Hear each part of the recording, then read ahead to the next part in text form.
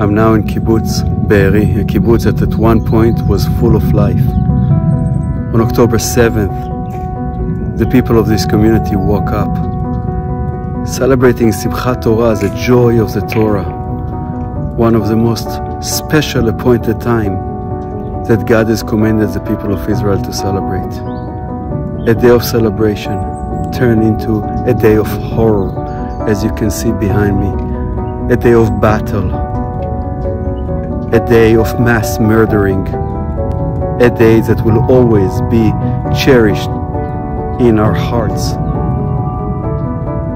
They may have tried to kill our spirit, but our spirit is stronger. Stand for the truth. Share the truth.